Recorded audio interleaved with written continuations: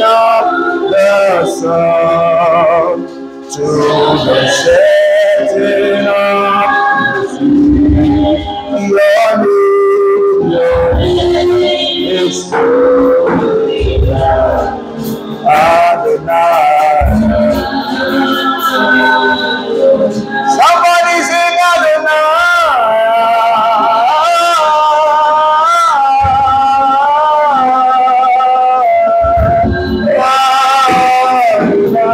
Somebody sing Adonai.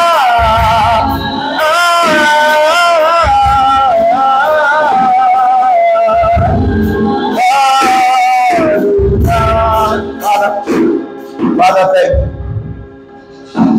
Ìwọ lọba ọba Elédùmarè o. I believe the Lord is doing a new thing. Ìwọ lọba ọba Elédùmarè o. Olúwa, Olúwa, Olúwa, Olúwa, tóbi lọ́ba o.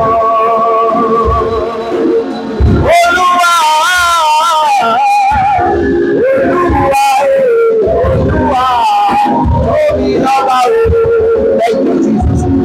Seek it.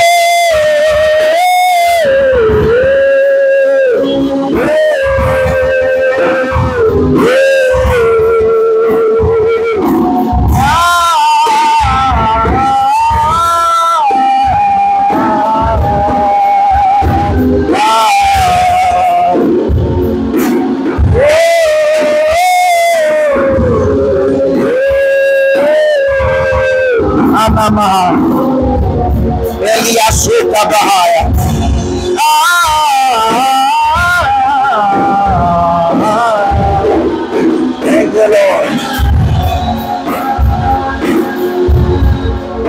Father, thank you. We give you praise and we give you the glory. Unto you shall the gathering of your people be. Tonight, let your word come with clarity and precision, equipping us even for destiny. In Jesus' name we pray. Amen. Somebody shout aloud. Amen. Somebody. Now, amen is not loud. Shout amen. Somebody. All right, you may be seated. God bless you. Good evening, everyone. I'm so glad to have you in the house of God tonight. Are you ready for the word of God? Glory be to God forevermore. Prof. Philip seems to receive new Bibles every Sunday. What is the Lord doing today? Amen. Anyway, let's go. I'm teaching on something very important as we have begun last week on thriving singles. And I'm so happy that my wife was able to do a very good job. How many of us were blessed last week? Come on. Celebrate Jesus if you were blessed last week. Let me know. Oh, great. She was able to do a very good job on the theme. And she emphasized on very important, aspect. And also wrapped it up by talking about the need for mentorship. And she said that your mentor must be available, your mentor must be analytical. And then she gave the third point. So it's very important to understand that when it comes to singleness, you have to understand that it's an opportunity for you to prepare for destiny. Your time, child of God, being a single is an opportunity to prepare for what, my friends? For destiny. Look at me, my friends, and say with me, singleness is an opportunity. If you're single, say it to her. An angel may be passing. Singleness is an opportunity to prepare for destiny. Yes, it's an opportunity. So we check scriptures. What I want to do tonight is quite different. I want to bring a dimension of singleness that must be understood and applied if you would have maximum results in your life, in your marriage, in your career, in your business, in your ministry, and in every other area. Are you ready now? This principle I'm going to teach you tonight is going to cover every aspect of the human life and of the Christian life. 1 Corinthians chapter 9. 1 Corinthians chapter 9. 1 Corinthians chapter 9, and we're going to read verse 27 together. 1 Corinthians chapter 9, we read verse 27 together. 1 Corinthians 9, verse 27. If you're there, we read together. 1, 2, go. I discipline my body like an athlete, training it to do what it should. Otherwise, I fear that after preaching to others, I myself might be disqualified. And what I want you to understand first this evening is the aspect of self-discipline. Before you can enter into the marriage institution, you have to understand the place of self-discipline. Self-discipline is very essential for every Christian single. Because when you get married, you're going to discover that if you were not disciplined as a single, it becomes very difficult to be disciplined as a married person. Remember, Jesus was teaching in the Gospels, and then he said, if the blind lead the blind, they will end up where? In the ditch. That means that if you do not discipline yourself, it will be difficult for you to also help another mate that you meet when you get married.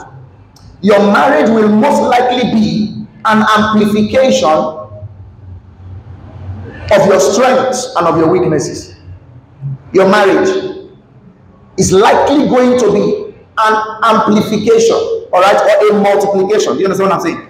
Of your what? Your strengths or your weaknesses. There are marriages that bring out the best in you, and there are marriages that bring out the worst in you. Can I pray for you that the second one will not happen to you? Yeah. Somebody did not say amen. I'm looking at everybody today. I said the second one will not happen to you. Yeah. There are marriages that bring out the best in you, meaning that when you enter into such kind of marriages, you are in a garden.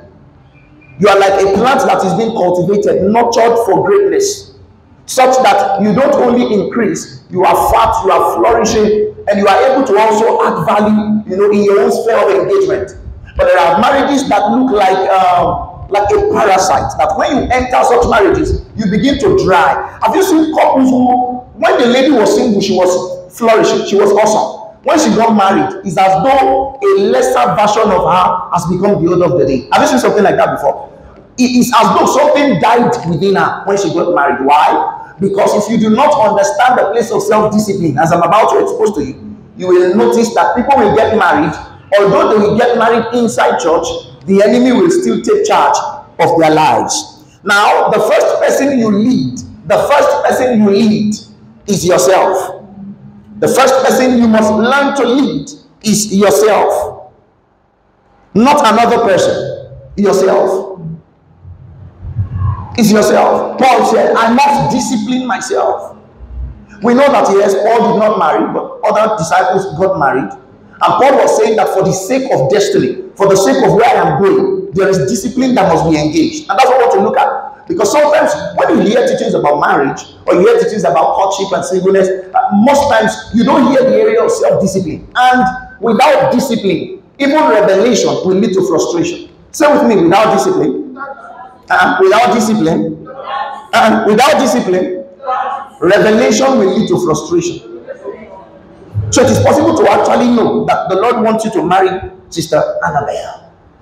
And the wedding bells may truly be ringing loud for everyone to hear.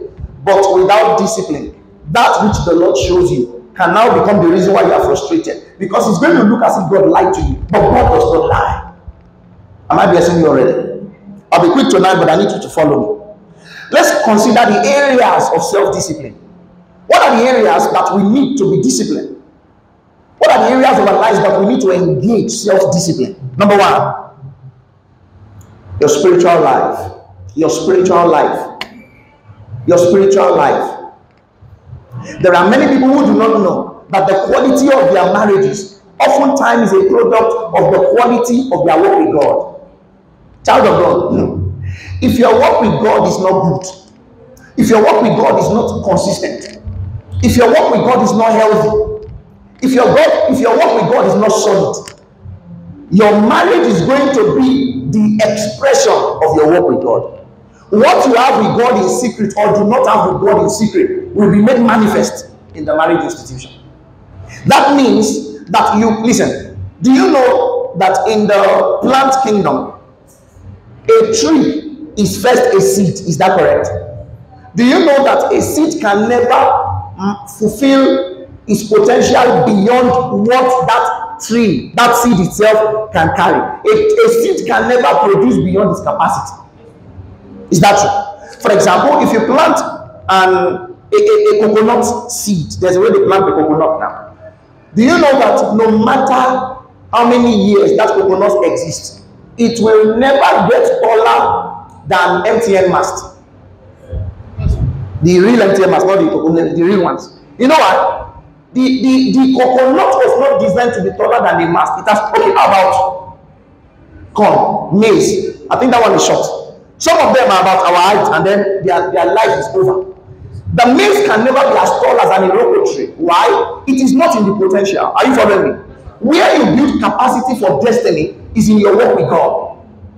So when we are talking about spiritual growth, we are talking about the knowledge of the word of God, taking God seriously. It's not just so that you can be an assistant pastor or so that you can go and start a branch.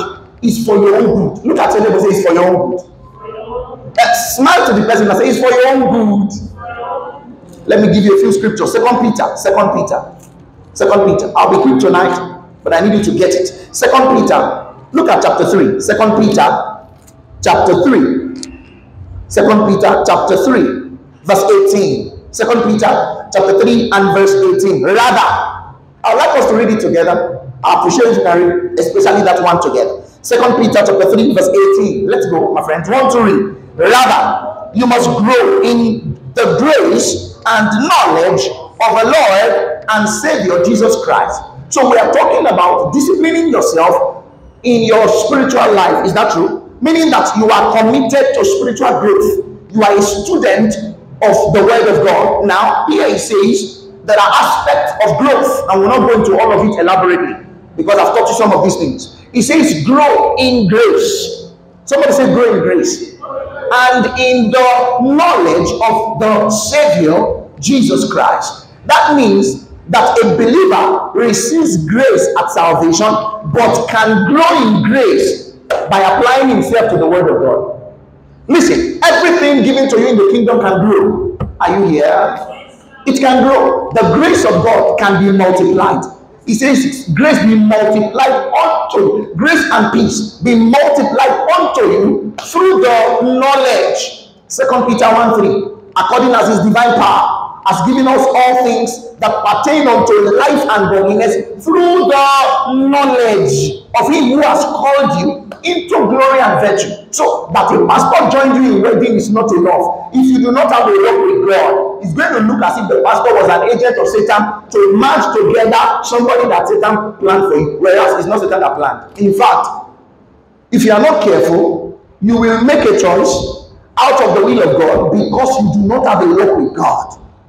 Marital decisions today are made by cruise, by skits, by the things people see online, by emotions. What I like, I think I like, I think I love. It's like two of you saw some skits that confirms my message today. Listen, if you are not careful and you are not rooted, it's easy to be swept away by the trends. I hope you know about maybe some 10 months ago, one of the things that was raining was challenge. Challenge is beginning to reduce. Do you know some 10 months ago, last year, challenge. Then there was bomb challenge. Someone said bomb challenge. There was bomb challenge. No, we saw it. Have you didn't see? There was bomb challenge. Even mothers, wives of elderly men, everybody, bomb challenge. There's twerk, there are all kinds of challenges. And then what people are doing is showcasing their body parts because many ladies think that their value is in their physique, not in their work with God.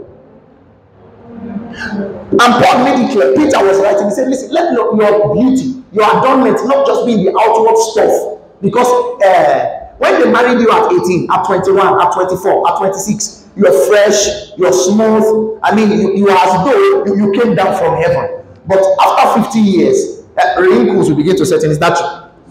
After giving birth, maybe 4 to 5 times, 5 children, no matter how much you try to package yourself, age is going to tell on your body. Now, if a man is not developed and rooted in the word of God to look for what is right in a woman, he is going to decide based on physique and miss destiny. Are you okay to this? Are you catching something here? So it is very possible that you have not learned to connect your work with God to the quality of decisions you make and then to the quality of the marriage and the home that you will have. But I'm telling you tonight that it is very important to prioritize your work with God. 1 Peter chapter 2 and verse 2. We're talking about self-discipline in the area of spiritual growth. 1 Peter chapter 2 and verse 2. As newborn babes. Desire the sincere milk of the word, that you may grow thereby. I love the word of God. Do you love the word of God? As newborn babes. But listen, when you step into the kingdom, you step into the kingdom not as an adult, but as a baby. How do we know? In John 3, Jesus was talking to Nicodemus. And then he said, except a man be born again, he cannot see the kingdom of God. And except a man be born of water and of the Spirit, cannot enter. And Nicodemus was saying, okay, sorry.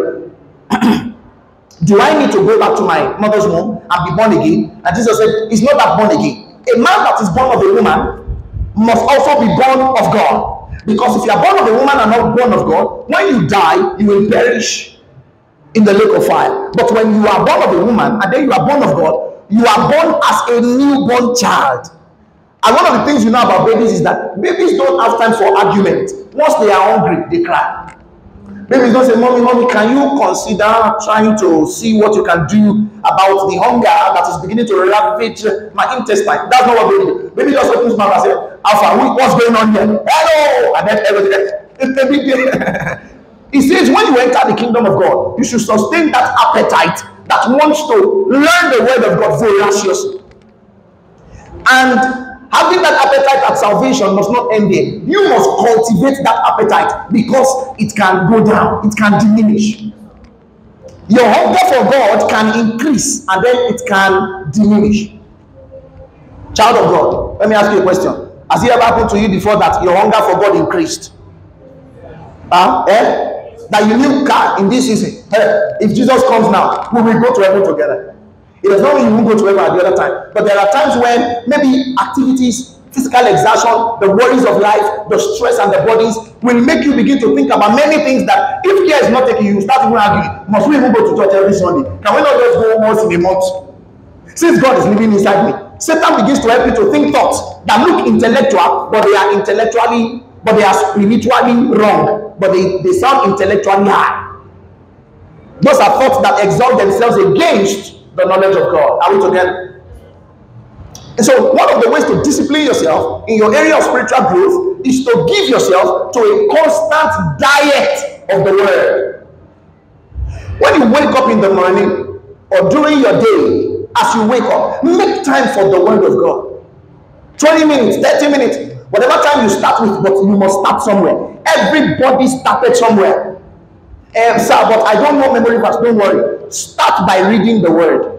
From reading the word, you will graduate to learning to memorize verses of scripture.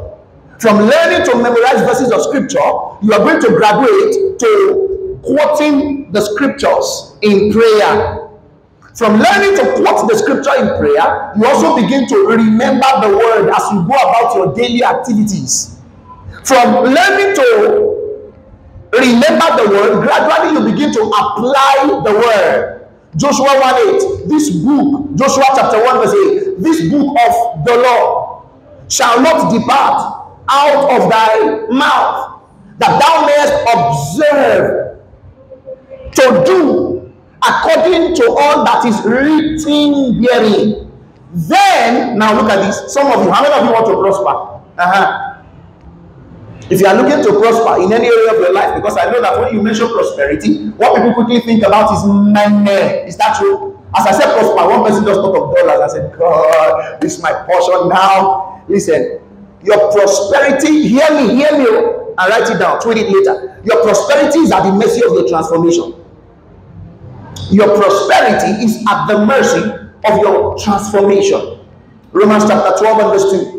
Be not conformed to this world, but be transformed. Do you see that? By the renewing of your mind. That means that when we got born again, our minds retained the baggages of falsehood and lies and informations and speculations that were unfounded, or that we got from neighbors, from parents, from friends, from families, from the news, from social media, from classmates, from teachers, from mentors. We got all kinds of strange things from the word. And when you get born again, your mind is not formatted. Your mind is only now made open to begin to receive the cultivating ministry of the word of God. Are you still with me? The quality of your spiritual life is dependent upon your disciplining yourself to sit with the Bible. Nobody finds it very nice to read the Bible every day. After a while, it becomes an habit. And one of the wisdom of God for man is the power of habit. Do you know that habit can be a gift? It can be a blessing. There are people that have given themselves so much to prayer that after a while in their lives, prayer becomes a habit. If you are with me, say amen. Prayer becomes what? Becomes habit. Such that they don't know when they're not talking sports. Something does and they also didn't drop a prayer point. Sometimes they're just walking on the road, not to show off. They just say, "Ah, Lord, I thank you." Some is just worship, just rises from their inside. Why? Anything you repeatedly do will soon become a habit in your life. So if you are finding it difficult to study the word of God as a single, after a while, when you get married, it would have become an habit. You will not be able to do family devotion if you are not used to personal devotion. I'm saying this because I understand what it is as a married man. If not that my wife and I had a walk with God before we got married, now that we are married, we will not do devotion. And you will not know whether we do devotion or not. But your commitment to it, it becomes a habit such that the day you don't do it, the second day, the third day, you will not, after a while, you just feel as if you are dying. You know why? It has become an habit. You have become dependent on it, and it's a good habit. Amen. That means that you can use habits as the power to work for you. Because if I do the right things repeatedly, then it works for me. But if I do the wrong things repeatedly, it works against me. Are we learning tonight? So regular devotion to the word of God and to prayer. In Acts of the Apostles, chapter 6 and verse 4. Acts of the Apostles, chapter 6 and verse 4. You know that there was a little rancor because of the distribution of meals and welfare package to the widows and some of them. And some felt deprived, and they began to do a little luta continua. And the apostles had to rise and say, listen, we need to get busy. And in Acts chapter 6 verse 4, they said, we, the apostles, can spend our time in prayer and in the teaching of the word of God. We must give ourselves to prayer. In 1 Thessalonians chapter 5, Paul writing to the brethren of Thessalonica, he said, pray without ceasing. Give yourself to prayer. Child of God, prayer will not kill you. It will kill your flesh. God is with me today, and I'm teaching you. I'm blessing. Am I blessing you? What am I even asking? I'm blessing you. I'm blessing you. If you like to ask. Prayer does not kill you. It kills your flesh. It helps to tame the flesh. Jesus says, watch and pray so that you will not enter into temptation. Watch and pray that you will not fall into temptation. Meaning, if you are not watching and praying, your tendency to fall into temptation increases. Prayer helps to sharpen your spiritual discernment as a single. Because not all that is rosy is rose. Are you here? Not all that glitters is gold. Are you here? Not all that sparkles is really sparkling. Are you here? Not all that looks peaceful is actually peaceful. Are you here? Some people can be gentle on the outside. If you don't have a walk with God, you will not be able to discern their motives. And you'll be carried away. And you will spend the rest 78 years of your life marrying somebody that was your enemy. May you not marry your enemy. Amen. And may they not marry you too as an enemy. Amen.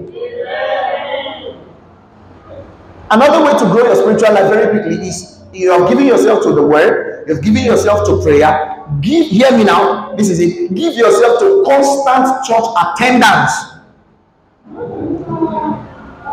The Bible says, they that be planted in the house of our God shall flourish in the court of our God. Give yourself to constant church attendance.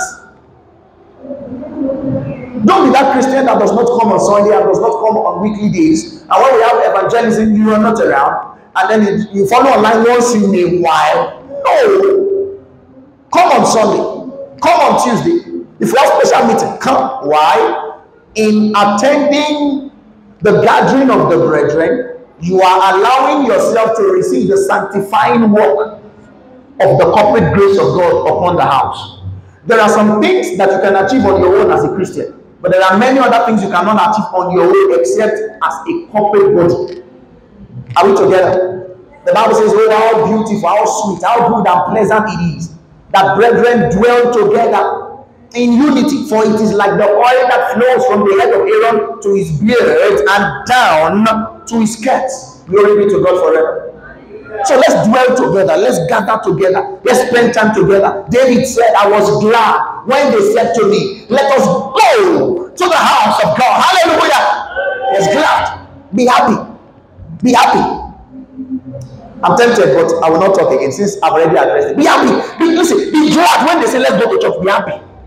Be happy about it. Be glad. Anytime is service day, my happiness is to increase. And after service, see, one of the ways to catch me, if you want to catch me, if you want to catch me, after any service, make sure you follow me to our house. If you follow me to our house after any service, you'll be blessed. Amen. You know what? Every service day gives me more joy. You know what? Seeing your faces, spending time together, just looking at you gives me joy. Maybe because I'm the pastor, I don't know, but I think that's how every Christian should be. We should be happy to fellowship together. I don't know if you understand it. Sometimes, do you know your presence sometimes encourages me, and my presence sometimes encourages you? Do you know that it is possible to be with somebody you truly love and you do not see anything? Just being there can encourage them.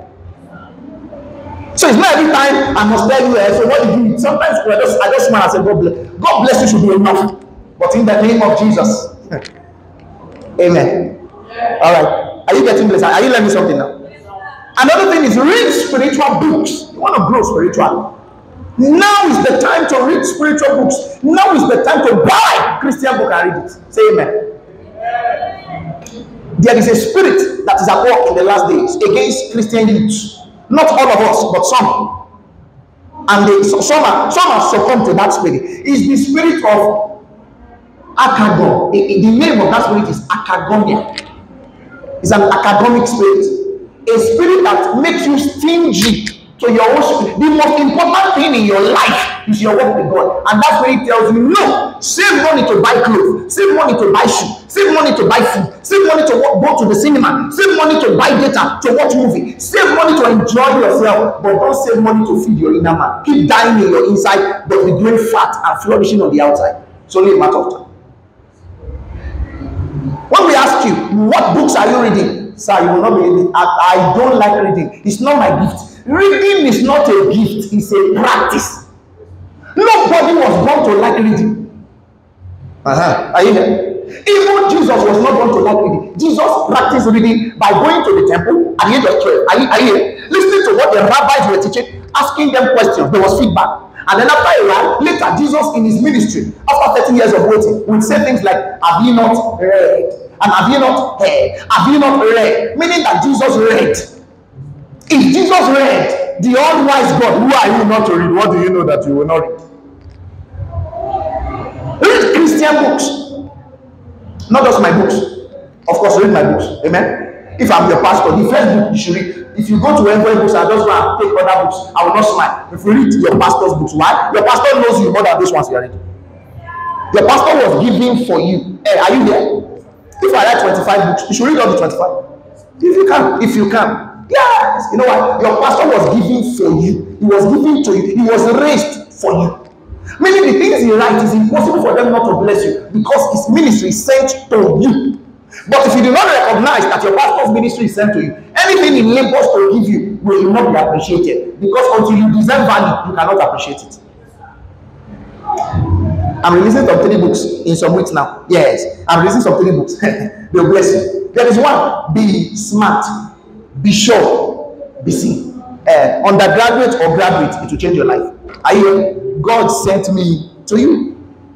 And then read other Christians. Ask people that really read good books to tell you what are the books you can recommend for me.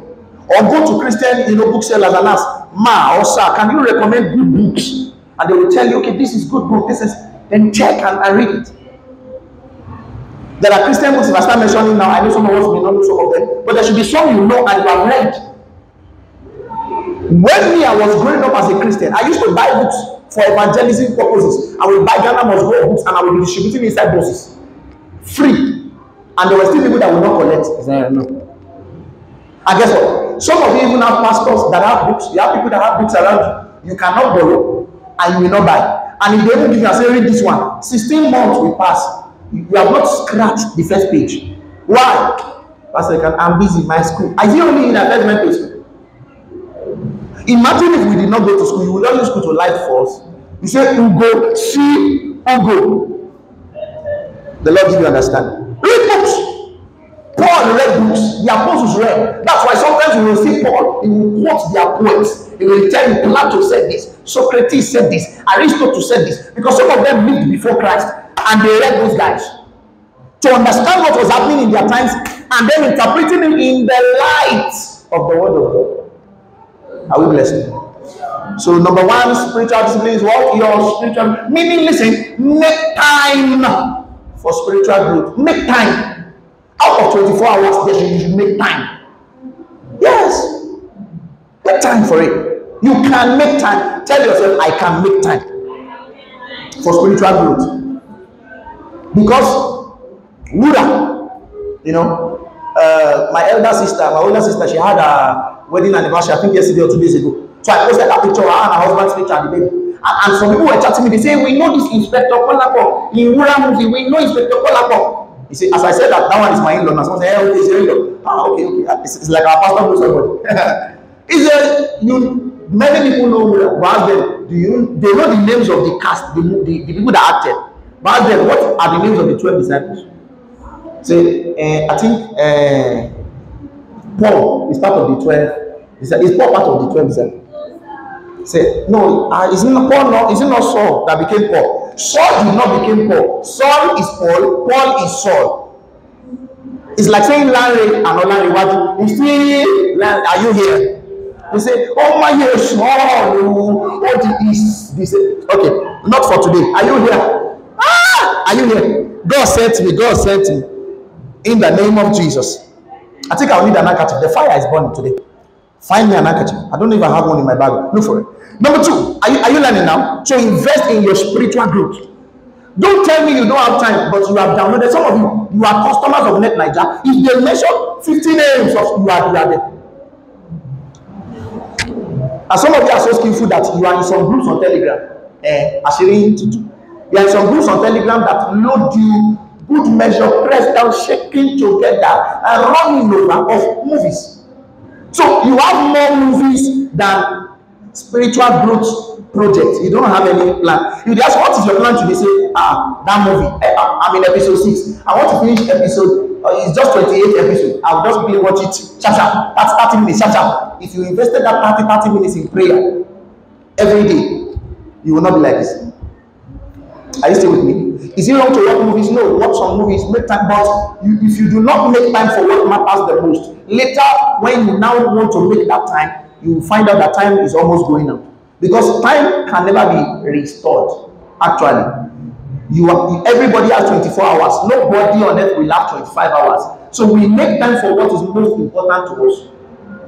Number two, and that I'm already talking about it. Number two area of self-discipline. Number two area of discipline is with time. Time. Ecclesiastes chapter 9 verse 10. I know that Paul in the book of Ephesians also talks about time, and then he says, redeeming the time, for the days are what? Evil. But I want you to see something in Ecclesiastes. Let's go there. Are we getting blessed? My teaching today will be brief, but it will bless you. Ecclesiastes, look at chapter 9 and verse 10. We can all read it together. Ecclesiastes chapter 9 and verse 10. Are we there? All right. Let's read together. 1, 2, go. Whatever you do, do well. For when you go to the grave, there will be no work or planning or knowledge or wisdom. Now, listen. Time is perishable, yet it is indispensable. Time is perishable, yet it is indispensable. And here the writer of Ecclesiastes is saying, listen, whatever you do, you better do it well. There is no time, because everybody one day will go to the grave. Whether you like it or not, you're growing older by the minute. Your age may not change today, but it will change in 12 calendar months. As far as I know, biology teaches us that you are actually growing every moment. For example, we have a baby by the grace of God. Because we live with the baby, we may not easily observe growth. We just know the baby is with us every day. But people that saw the baby the week she was born, when they look at her after 3 months, they say, this, and we were like, yes, now she's there. That's how time is. Time waits for no man. But man must know how to manage himself to maximize time. Some of you, as it happened to you before, you felt you wish you had extra 10 hours in the day. Anytime that happens to you is a sign that you are already having misplaced priorities, because you are not doing the most important things first. That's why you are needing more hours. God in his wisdom knows that 24 hours is good enough. Are we learning? Bill Gates has 24 hours. Men of God have 24 hours. Evil people have 24 hours. Everybody has the gift of 24 hours. But what you do with your 24 hours is going to determine the quality of life that you live as a single and as a married person. Can I hear an amen? Amen. That's why, economists will tell you of the principle called the Pareto principle. The Pareto principle. You've heard of Pareto. Have you heard of the Pareto principle? The 80-20 rule. The 80-20 principle. Now, the Pareto, write this down. Annabelle, write this down. Everybody write this down. Pay attention, write it down. The Pareto principle states that 20%, the Pareto, P-A-R-E-T-O, the Pareto principle states that 20% of your actions account for 80% of your results. I say that again, think about it. 20% of your actions account for 80% of your results. Wow, what does that mean? You need to fine-tune your actions such that you have maximum output. Because if it is only 20% that is producing the 80%, what we want to do is not just doing more, but doing the right things more. Are we catching something? So what does that tell you when it comes to time management as a Christian, as a child of God? Value time, maximize time, respect time. People, listen, the reason why people don't respect your time is because you too don't respect your own time. There are friends that can say, and they will start engaging you, and we gossip for 11 hours, 42 minutes. And then you go back home, somebody says, glory, which glory? And then somebody else, in that 11 hours, he has prayed, slept, woke up, done chores, read books, read their school book, read spiritual books, and then maybe just seen a movie. Both of you will never have the same result. Is that true? Assess the value of what you do in every 24 hours. Let me ask you a question. What did you do yesterday? Someone say, I cannot remember what I did yesterday, but I thank God for yesterday. And nothing low.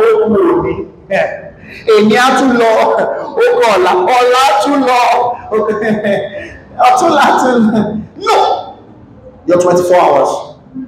Some of you may be living under your parents. I understand that you may not have control of all your time. But listen, if you dignify your time, after a while, your parents will notice. And they will say, no, that's a prayer time. Are there things like that? Oh, that's a prayer time. And she's praying. Okay, yeah, when you do it, oh, that's a reading time.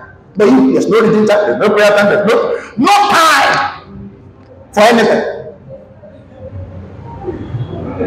The Lord give you understanding. Your actions reveal your priorities, and your priorities reveal your values. Meaning, what you do tells us what you truly prioritize in your life. And what you prioritize in your life speaks a lot about you. Look at Jesus. Waking up a great while before day, Mark 1:35. went to a solitary place and there he prayed. And then he will go minister to people, make time to rest, discuss with the disciples, travel to the other side again, rest. And then you could notice from Jesus' life that he was a disciplined man. I wonder how Christians choose tongues but don't choose discipline. The Holy Spirit, according to 2 Timothy chapter 1 and verse 7, all right, for God has not given unto us the spirit of fear, but of power, of love, and of a sound mind. And the word sound mind in other translations is the word self-control. Not even sound mind to pass exam, even though it's good. Huh? Self-discipline, self-control, meaning you can restrain yourself. You can, listen, you can delay gratification. You can postpone some pleasure so that you can produce high value results now in your business. Some of you are doing business. If you can think about your business 30 minutes every day for 1 month, you have a break. Why? Profit answers first to the mental charge that your brain can produce. Profit is not just by activity. That's why, have you seen these aboki guys, these malams? Do you know some of them, the loads they carry and the things they push every day? If they were to be paying them the way they pay a bank manager, some of them will be the richest in the world. But you see, you sweat more with your hands when you do not sweat with your brain. That's why you must use your time productively to think. Think progress. Are you a career person? Think about it. Are you an undergraduate? Think about it. Are you prepared for exam? Think. You have to think. Christians that pray and don't think are like a hunter that has God but does not have bullet. One leg praying, the other place meditating, and then taking action. Am I blessing you today? I'm asking you. I'm blessing you. I'm blessing you today. Shout hallelujah. Even if you say it was you that know, they said hallelujah. All right, let's make progress. Number 3, because of time. Number 3. Number 3 area that you must discipline yourself is in the area of money. Money. Look at your neighbor and smile. Say money. Paul said, being obedient children. Obedient children. Smile at your neighbor and say money. Luke chapter 16 verse 11 quickly. Luke chapter 16 and verse 11. Oh, glory to God. This is a very good teaching. All right, and it will bless you. It will bless you. Look at Luke chapter 16 now. Luke chapter 16. Let us read verse 11 together. Luke 16, 11. 1 to go. And if you are untrustworthy about worldly wealth, who will trust you with the true riches of heaven? Listen, one of the most accurate gauge of your spiritual life, of your Christianity, is not the sonorosity of your voice. It's not how you can ad-lib and run reels and do falsetto and pitch. It is actually in how you spend money. I'm about to say, hey, this pastor, every Sunday. How you spend money tells us a lot about. What do we mean by that? If you are generous, if we look at your account in 1 month, we can know if you are generous. We can know. There's nothing like in my mind. I've been giving a lot in my mind. The ones that you give. Say, pastor, you cannot believe as well. I've given you a car in my mind. I've given you. But that was it. The direction of your spending reveals to us your priorities. A woman came to a meeting, like today's service now. As I give you your offering now, I should just stand and be looking. I say, bring bring it to the front. And then I'm standing, I'm looking at, you know, some of you like to squeeze. They say, no, you know, today, everybody. Then Jesus now stands like this at the offering basket. Everybody singing, everybody testifies, say, you are singing to me. I don't need to say, you put it. Then it's like this. Maybe I should even try it today. Say, every time, say, I will just stand like this. Somebody say, pastor will now know that I don't used to even plan offering at all. The reason why some of you don't plan to give offering at all is not because you don't have, it's because even when you have, you don't remember offering. You don't think God deserves to receive anything from you. Are you here? Do you know that in your bank, for putting money with, saving your money with them, they will still collect money from you. Do you know they collect 15 naira stamp duty, 35 naira something? Do you know what they are raking from you every month?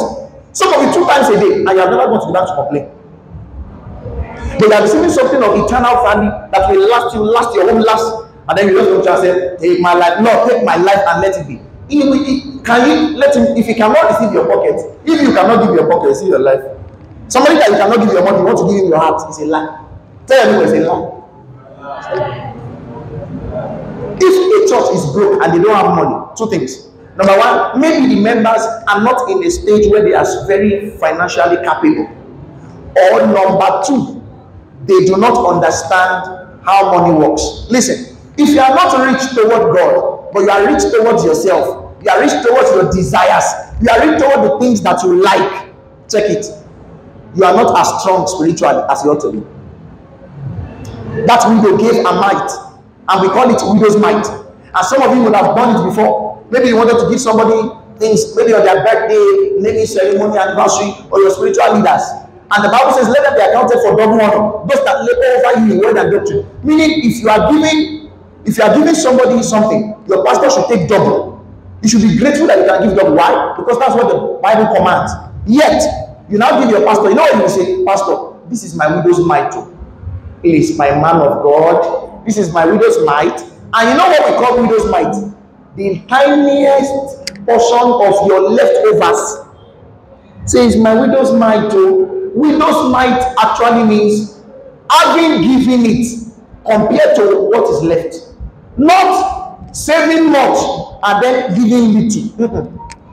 That's why he received the mite of that woman, because maybe she does not have anything left. And those ones has much and just brought little. And sometimes when we are praying, we say, Lord, out of the little you have brought, which we have brought little to show you that you gave us little. There's nothing like that. He didn't give you little. Eternal life is in little. It's not me that came for you today, it's God that came for you. Amen. So money can increase or decrease. So as a single, one of the things you are learning is to be disciplined with money, such that you understand how money works. Read books on money. Listen, Christianity is not a stupid faith. It's a very sound, rational faith. Faith is not a leap in the dark. It's actually wisdom at work. Are we together? Christianity is not a blind faith. Money can increase or decrease. How many of you here are in business? Raise up your hand. How many of you are in business? Raise up your hand. How many of you have read at least 15 books on business? Raise up your hand. Mr. Messi, are you raising up your hand? Okay. You see? Oh, you have read 15 books on business. Have you? Do you see what I'm saying? I can't even count how many books I've read on business, but I know it's over 100. I know. There's no prayer about it. It's over 100. Some of you do not listen. Buy the truth and sell it not. That's what the Bible says. Your WhatsApp contacts are there because you don't understand business. They are just there. The only thing they do for you is to greet you on your birthday. They will watch your status from January to December. You have never made any money from them because you are not adding any value to them. Some of you are too shy to let people know what you are selling. It's because you have not learned about business. If you are despising the days of small beginnings, how will God increase you? Are we together here? Money can increase or decrease. Find out how it can increase. You already know how it can decrease.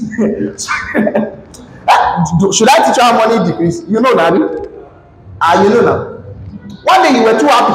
You have 15,000. 15,000. You just counted 6 times. I said, let's go. Then you went to one boutique and saw one shoe for 13,800. You bought that one. Then you saw one eatery. You say, hey, this Iyasai. You just saw down there. And let Amala. Iyasai, Amala, and Egusi. They now say, I've been desiring to eat full meat all my life. It's my time today. Hallelujah. Then you sat down with it and ate it. You were belching and you were saying stories of your life and you were happy. And they are thanking God for you. Then when you are now going home, you now find one ancient 15 naira. You now beg the bike man that no, it's no more, it's not 70, it's 50. It's 50. Then you get back home and you say, ah God, God, you are so kind to me. But Monday morning comes and you realize that it has decreased. This one didn't decrease, it finished. That's what they call see finish. Money is not emotional, it is you that is emotional. If you waste money, it will not increase. Invest for expansion. Learn how to earn money. In fact, researchers have told us that the more you learn about finance and apply those principles, the more likely your wealth is going to increase. Poor people are not poor because they don't have money. They are first poor because their mind, they don't have ideas, they are stupid. I don't mean stupid to abuse, do you understand? Like actually, stupid is a dictionary word, do you understand that? Okay, means they don't have finance sense. And they are not willing to learn. Do you know, one of the most arrogant set of people in this world is poor people. You know, poor people don't like being taught. Poor people like to think they know, poor people can teach you about money that they don't have.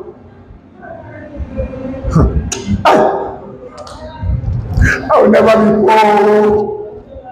Learn to save. Some of you have piggy vest. You've seen that app many times. They marketed it to you. You will not use it. You know why? You are your own piggy vest. Your polo, your safe, that your polo, it has 25 holes. Because again, you just change your mind and change your mind. Say, that's Sunday evening, Sunday evening. I need cool. I just need you cool, just to rest. You know, it's been a busy week. God is so faithful. You convince yourself that wasteful spending is taking care of yourself. It's not true. Are we learning? Learn to delay gratification for later date. The days will come when you will enjoy, but not yet. Be enjoying discipline for now. Amen. Learn to honor the Lord with what you have. Don't go to church and not plan to give an offering, except you don't have and you trek to that service. Don't go to church and not plan to give an offering. Why? Don't go to church and then for weeks you don't plan to give tithe. There's project to be done, you don't have any plan. When they are calling the ministry account number, let's all this seed to this, all this. Once they say offering time, you log off. You are no more in that service. Offering time should be blessing time. But offering time for me is nagging time, it's anger time. So, oh yeah, let them worry. How many years should they take offering? Is the church about money now? Is it money we are now serving now? Are we now? Bible verse that you think you didn't know, you start quoting it. So the love of money, 1 Timothy chapter 6 and verse 10, is the root of all evil. Why some coveted after it and appears themselves with money sorrow? And you say, you catch yourself quoting Bible, say, wow, I know Bible. It's Satan that wants to quote Bible to make sure that through the quoting of Bible, you are exempted from the blessings of God. Are you ready? So 1 Timothy chapter 6 verse 10 that I just quoted, avoid greed. Some of you, anytime you're about to receive first fruit, you're about to receive tithe, you're about to receive money, some videos will start popping up, orchestrated from the pit of hell against your finance. There's somebody who just say, the 3 lies in Christianity: first fruit, tithe, and offerings. In the Old Testament, they brought their yams. Instead of bringing money, bring your yam for the house of God. You see, and then you not say, and it's true. And it's true. Then when you are broke, they say, the God of finance. It means you are a selfish Christian. You want to use God to enjoy yourself, but you do not want to give to God. Let your attitude change today, child of God. Plan for services. Plan. This is what I will give next Sunday. In fact, some of you, plan your transportation fare in the month. Okay, how many times do we come for service a week? Majorly, maybe just in a month, twice in a week, most times, and then in a month, that's maybe 8 times. Okay, if it is 500 naira times 8, that's 4,000, and I keep it somewhere. For what? Transportation. Not Sunday afternoon around 2:30, you just say, hey! Pastor, I know I'm the one saying there's no transport fare. The pastor in his kindness will say, and people of God must come to the house of God. Oh. Pastor did not plan you with. But now, pastor has to plan you. Because you don't have plan to get the money from anywhere anyway. Don't be like that. Be a responsible Christian. Look at your neighbor. I want to him as a child of God. Be a responsible Christian. With money. With your time. Say amen if you believe it. Fourth area, number 4 area where you should discipline yourself. Are you learning tonight? Very good. Number 4 area, your health. Your health. Your health. Your health. 1 Corinthians chapter 6 and verse 19. 1 Corinthians chapter 6 and verse 19. Your health. We know that Paul said to Timothy that bodily exercise profited little, godliness profitable unto all things, both in this life and in that which is to come. But in 1 Corinthians chapter 6 and verse 19, we see that the Bible makes it clear that our bodies are the temple. 1 Corinthians chapter 6 verse 19, are you there? 1, 2, ready, go. Don't you realize that your body is the temple of the Holy Spirit who lives in you and was given to you by God? You do not belong to yourself. Yes. I want to ask you a question. What do they call those waste management guys now? Lawman. What do they call them? Lawman. Waste management. Imagine waste management did not come to your house for 6 weeks. And then the waste is now plenty. You now say, Pastor, I want to inform you that when I'm coming to ECC on Sunday, our waste, I want to bring it to the house of God. We'll just drop it somewhere by the altar, so that the fire on the altar can help us consume it. You say, oh, that's foolishness. No, I will not say anything. I'll just say, really? Oh, what do you mean by waste? Can you define, or can you send a picture of the waste? What are you talking about? It's either what I will do. May you not send an evil message. Now, what am I trying to say? Because you know that this place has been consecrated, separated for the use of God, you take care of this place. Is that true? But child of God, your body hosts the Holy Spirit. And as you go about your daily life, you carry the Holy Ghost with you. Yet, you have very unhealthy habits. Not you, all right? Maybe those online. But not you, Sometimes in 3 days, if there's no school, there's no lecture, there's nowhere you're going to, you may not brush. You may just consider brushing. Brushing is not too necessary. Because once I eat morning food and I do my mouth, I'll be okay. Then later at night again, all I need to do is to not close my mouth for too long. If I keep opening my mouth and be talking, the mouth odor will disappear. Child of God. Look at your name and say, child of God. Some ladies, even on a Sunday, if they are not, maybe they are not going to church for whatever reason. On a Sunday, around evening, they can say, Pastor, you never believe it. I'm with the weather. Sunday now, I'm just resting now. Just blessing the weather. The times you know dirty people, wait till Amatan time. Amatan time, people will cream without having their bath. They cream. Sake amantole. The Lord is using me. And some can go 3 days. They say, I don't have body odor. It's the gift of God to me. You are preparing the girls. Imagine the Holy Ghost inside you. With the body odor. You know somebody who's the Holy Ghost, he will not live with you. Because you do like this. As you do, even you don't smell, then as the presence of the Lord passed Moses, and you just saw a glimpse. Just a glimpse of that wind can kill a mosquito. Child of God. That's why you go for evangelism. My brother, he said, I accept Christ. I accept quickly. I accept Christ. Or you go for a program and somebody's just laying us and just say, I fall, Daddy, in the name of Jesus. The Lord, are you blessed? Are you following me? Your health. Develop healthy habits. One of the things I think you should learn to develop when it comes to your health, you see, I'm your pastor and I love you and I must tell you the truth. Please, brush your teeth. And it doesn't sound spiritual, but brush your teeth. Because the day you will meet your destiny helper, and you are talking, and spirit is flying, and your teeth, they are saying meat. Yesterday meat that you forgot in your mouth, and you still have it's still there, hanging in a balance, like a pendulum. Okay, let me just be serious. Let's go. Be hydrated. One of the things you learn to do is stay hydrated. There's what is called water therapy. Drink water well. Some of you are so gifted that in the name of economic management, In order to avoid mismanagement, you don't drink too much water. We even say, no, in our family, we don't drink too much water. We don't drink too much water. What do we need water for? The Bible says that the scientists say we are 70% water. What do I need water to add to the water? Why water? Are we waterworks? Yeah. You are killing your liver. You are killing your body, right? Your intestine. You are killing. Listen, do you know that if you don't drink water well, you are stressing your digestive system? Do you know if you don't drink water well, you are already affecting your lungs gradually? One day you just be 81 and you just you cannot say amen again. Some of you need to see. Some of you, when you wake up in the morning, sit down. I know water is more expensive. Drink water. If you cannot, if pure water, I understand. If pure water is the challenge, boil water. If gas is the challenge, buy charcoal, 200 naira, 1,000 naira. Huh? You need to boil all the water your ancestors will need. I mean, just boil water. Are you following me? Boil water in buckets, like 3 or 4 buckets. Close it and sometimes open it so that there is some air, right? So that it doesn't become green under. Yeah? And then be drinking it.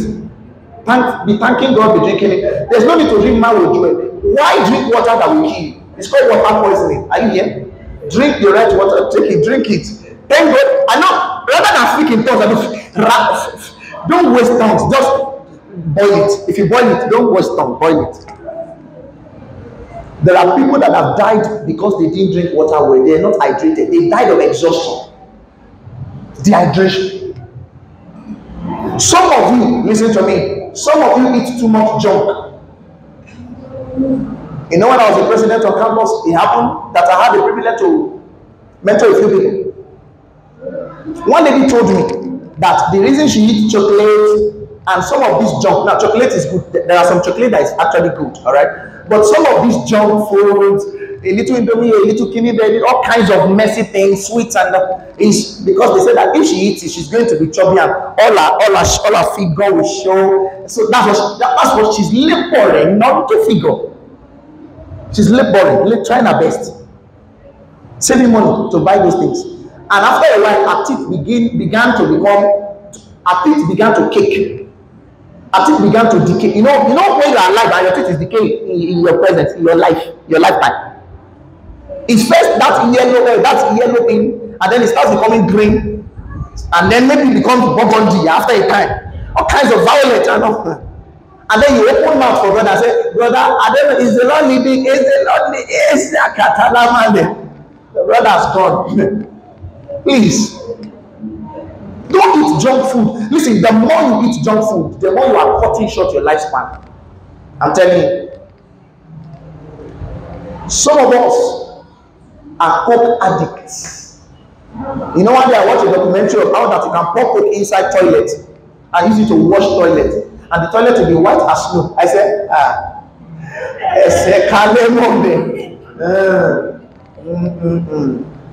But eventually, some of us even this evening, some of them will eventually find a way to just encourage yourself in the love for strength, little strength. Please don't be addicted to sugary things. Some of you cannot take moringa. Some of you cannot cut moringa.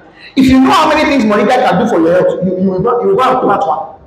Just moringa. I'm not even talking of the others. Moringa. He said, no, but it's so bitter, it's so bitter. I pray. Can we add a little sugar to moringa? No. No. Just put hot water or try to chew it. I know some of you cannot live like some of us live. Some of us that have John the Baptist. You can cook moringa and cook. Of course, you will not finish the soup too. By the time you eat 2 spoons, you find that you did rubbish. But you can boil it and drink it, and it will wash your system. The money you will spend in hospital for not paying attention to your health may cost you a fortune.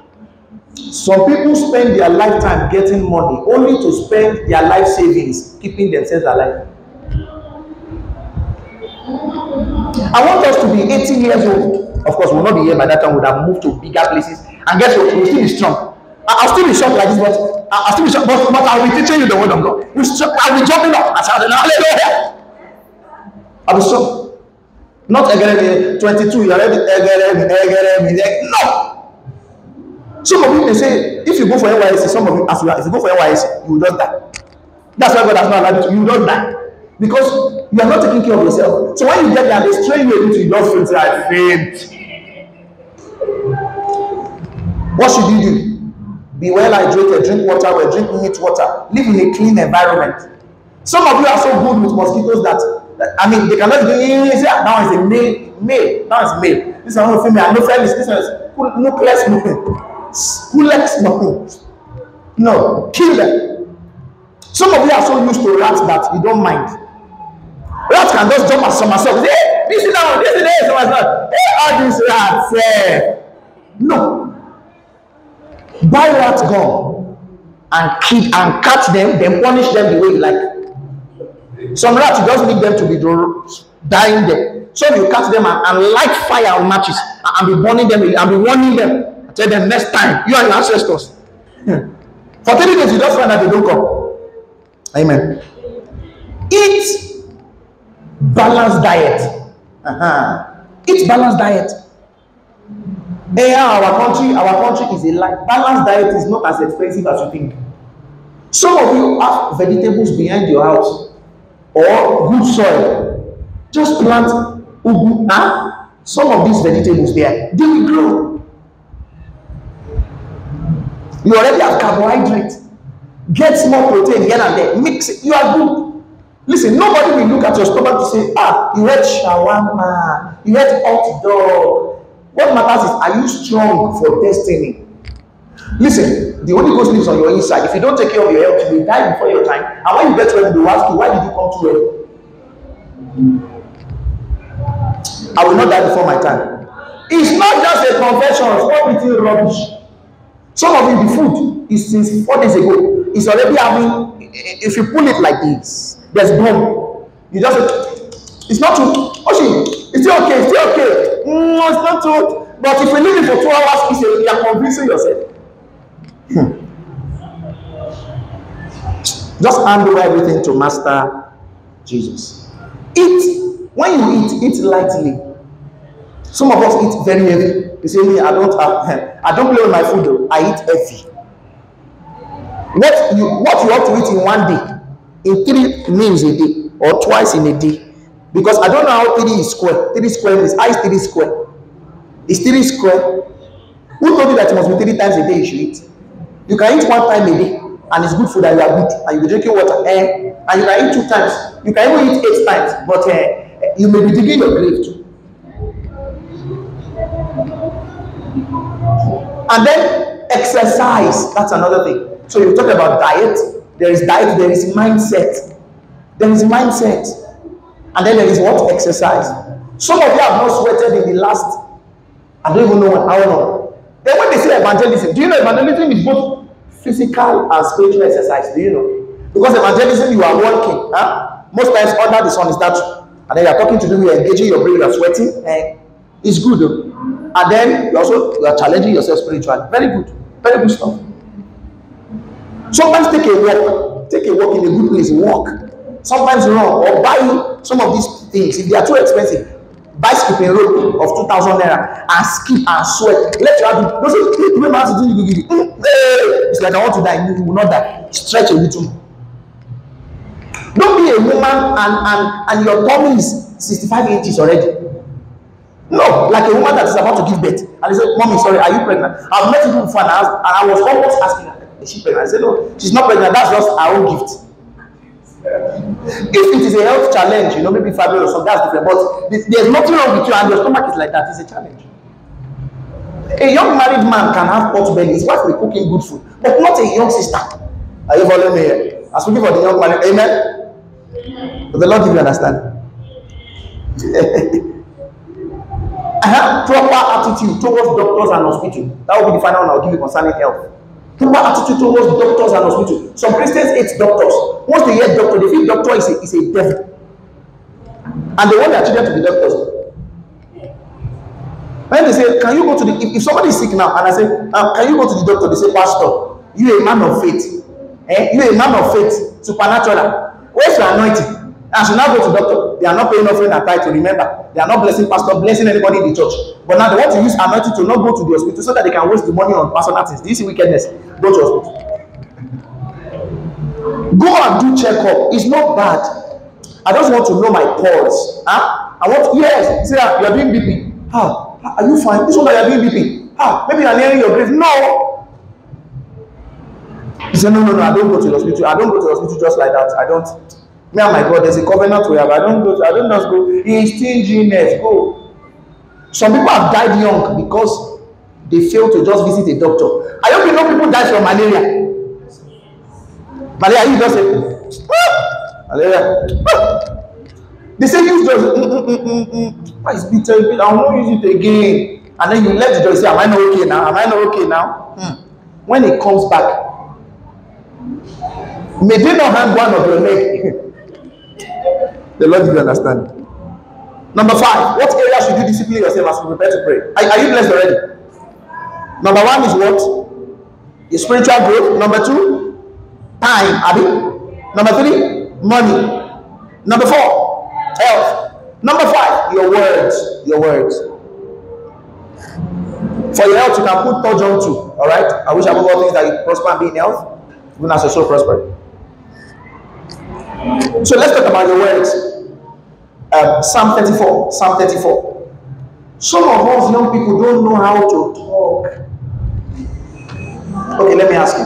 Have you met somebody that does not know how to talk before? And you're like, some of you even look at your friend and say, look at this. Sometimes it follows people to old age, such that when you are even elderly, you don't know how to tell them, sir. You don't know. There are some taxi drivers in Akure that don't know how to talk. There's a way they talk to passengers and you're almost coming down. I like you. There are some young girls, they don't know how to talk, they don't know how to greet, they don't know how to relate with anybody. Some will tell you, can you not find out? Can you? A woman, irritable talks. And even when they are talking, there's no sense. Like they can talk from now, and if they print all their words in one day, even if though it will make a textbook, that textbook, they cannot use it anywhere and fulfill destiny. It's rubbish. It's rubbish. Psalm 34. Child of God, if you know how to talk, it can open doors for you. Psalm 34 and verse 12. Does anyone want to live a life that is long and prosperous? Then keep your tongue from speaking evil and your lips from telling lies. Don't speak evil and don't tell lies. Very, very powerful instruction. Say the right things. The Bible says how forcible are right words. It says a word fitly spoken is like a gold in a set. There's a way people talk, and do you know there is a way you can go outside and say something now and they'll beat you now. Do you know it's possible? You can go to that place now that they're doing party and just stand on the table and say, if they burn your mother's way, you've not finished your statement, you are like, you just yourself in heaven, silent night.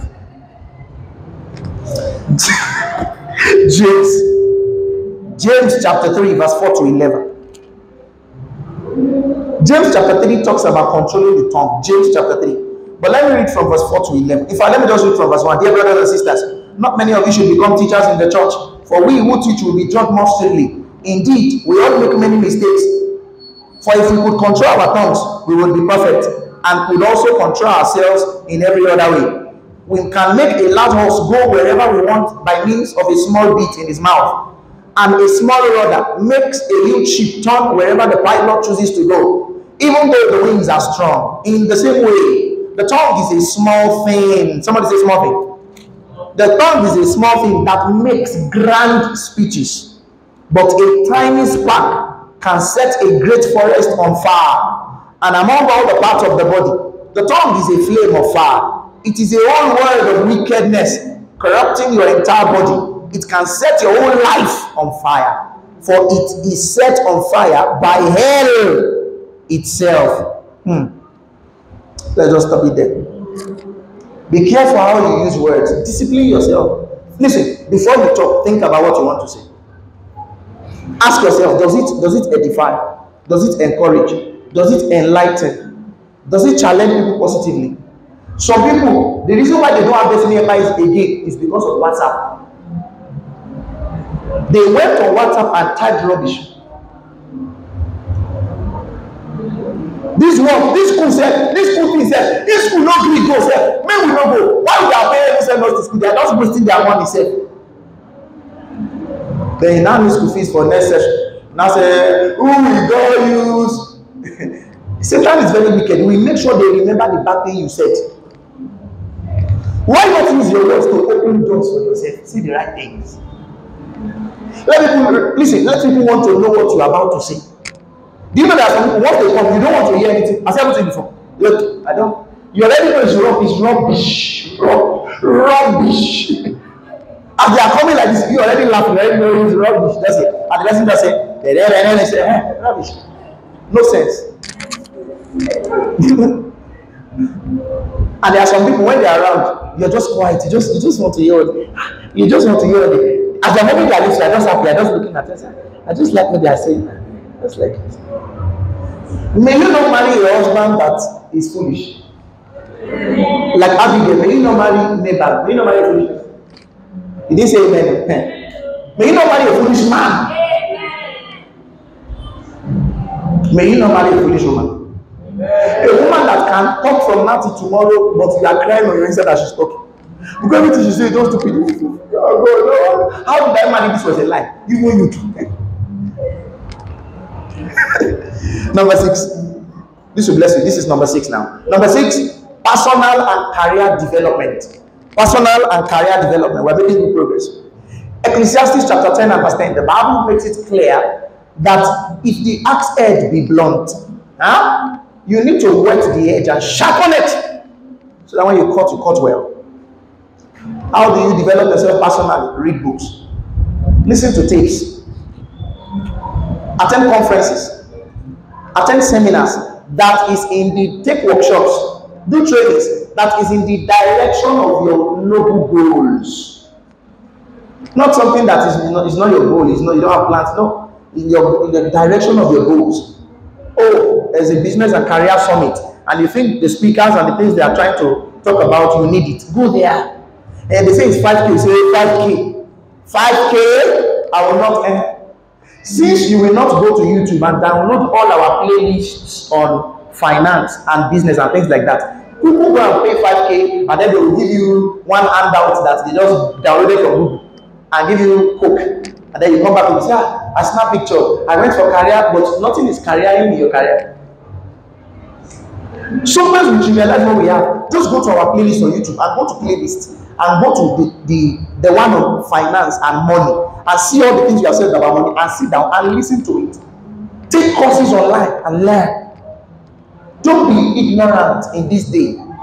There are people that are not living in their houses and they make millions every day, or thousands and hundreds of thousands every day. And there are people working all about the market and they are not making up to 2,000 naira every day. What is the difference? Sense. There's something that one exposure is powerful. It can be a weapon against you and it can be a tool for you. It depends on the content of the exposure that you receive. Are we getting blessed? So books, videos, seminars, trainings, mentorship, conferences, observation, watching for feedback, applying the right principles, all these things are tools for personal development and career development. Now, let's make progress.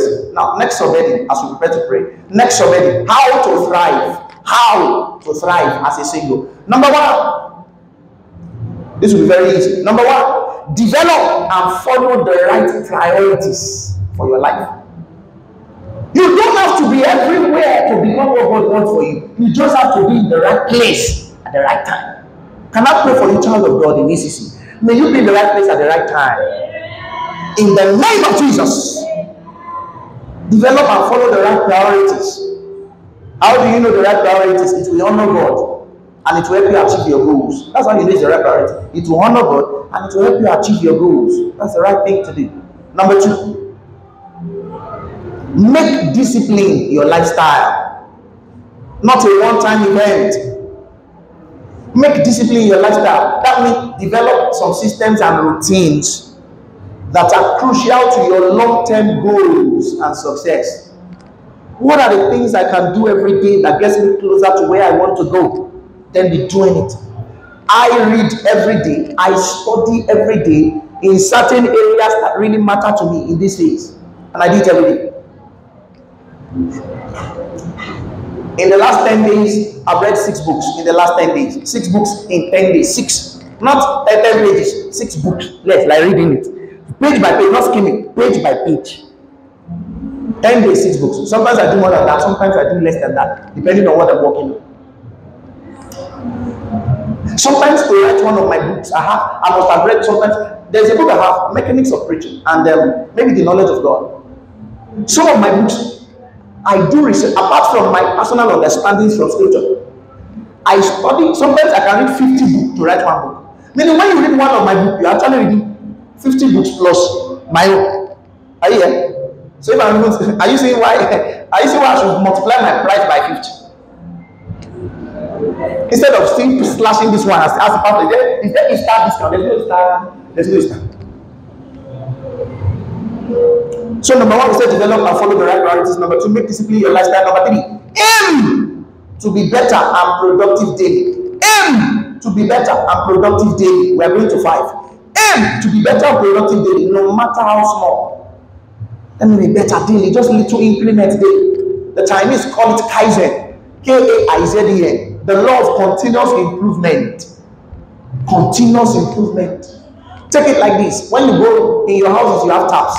And if any of your tap is leaking or you open it, a little drops begin to fall into a bucket. If you go for a conference and spend 3 days, when you come back, that bucket may likely be full. Is that true? Now, if you stay with it, it will be boring. But little incremental progress daily. It doesn't have to be massive daily, but if it is consistent in 365 days, see the compound results, all right? Compound effect of the right things that you're doing. Number 4, identify and challenge your excuses. You know, Brian Tracy wrote a book, he said, no excuses. What are your excuses? I don't have time, that's not an excuse. I don't have money, that's not an excuse. I don't have somebody to help me, that's not an excuse. Listen, in this life, be so responsible that you don't believe you have an excuse. As I am, anything I want to. If I'm not doing it, I don't have an excuse for not doing it. I'm just not doing it. Be responsible, I can get these things done. Somebody asked me, Pastor, when people chat you on WhatsApp, you respond to them. When people call you, you respond to them. You seem to be very available. And yet you are listening, but how exactly is it? I don't know. Is there another special time? It's true that I value people, but there are systems, there are things I do. As I am, I do not waste my time. I don't waste my time. And I do not allow people to waste my time. If you're chatting me on WhatsApp and you're saying rubbish, you say rubbish, I will not answer it. I will read it. Then I can even tell you I'm busy. Or I can just read it and give you a laugh by not answering you. By not answering you, you know that I've read it and I'm not answering. Because you cannot ask me, how are you, sir? After 20 minutes, I've said I'm fine. How's your family? Another 30 minutes, we are good. Have you eaten today? Will you feed me? How's your health now? Was I sick? How is your area? I'm not a area boy. I'm not a red boy. How is our baby Shalom? It's not me and you did not. It's my wife that has baby. It's not our baby, it's our own baby. How is your baby? It's not our baby. What size is our baby Sharon? How is it Sharon? You can't tell me Sharon. I say no Sharon. I say I don't know about baby. I say but your baby is Sharon. I say my baby is not Sharon. I know my baby name. You see, you cannot make progress and excuses at the same time. You have to choose one. You either make impact or you are making excuses. You are either making money or you are making excuses. Some of you are selling things. The corner where your shop is why they are not prospering. Take it outside.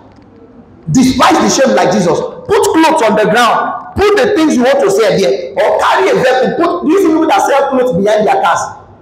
They will go to front of schools, strategic places. You are selling ice cream. You are keeping it in your room and you are playing. You are come to inside your room. Inside your room. When you are not selling music, carry your ice cream on the road and walk. If people that sell ice cream walk about, what are you selling that you cannot market? Ice cream that people like. Have you ever seen enemy of ice cream before? And people are still Do you know Coca-Cola still market? Coca-Cola, they still market. Nobody knows what you are saying. You are not market. Identify and challenge your excuses. The last one, number 5. Stay focused on the results. Even as you focus on the process. You pay attention to the process, but your eyes must be fixed on the goal. So that when things want to discourage you, you say, I will not be discouraged. Nothing will discourage me. Focus on the result. That's how I live my life.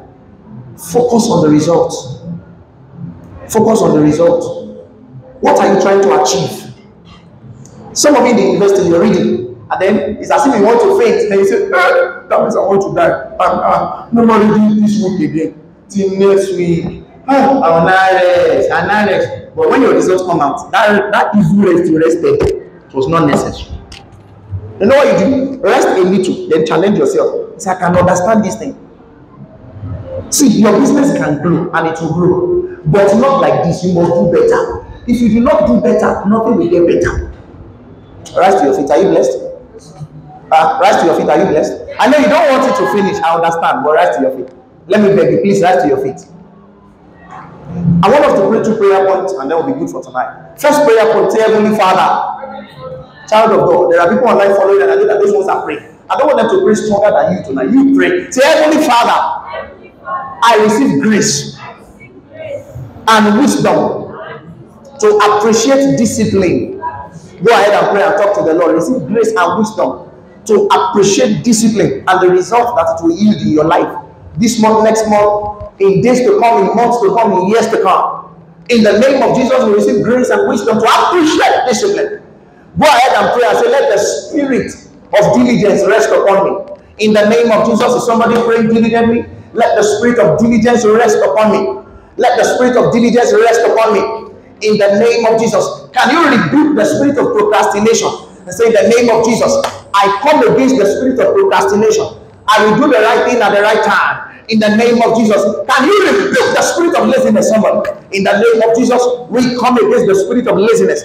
We declare that we are diligent children of God. We are doing the right thing at the right time. We are putting in the effort and putting in the work. We are going the extra mile for extra results. In the name of Jesus Christ. Can you receive grace as you go this week? That you will thrive as a single. You will thrive as a single. You will prosper in the will of God. You will thrive even as a married person. You will experience multiplication of results. Productivity in all that you do. In the name of Jesus Christ, I receive grace to be productive. To be productive in all that I do. Whatsoever you lay your hands upon, as it aligns with the will of God for you in this season, are you praying? It will prosper. It will prosper. Can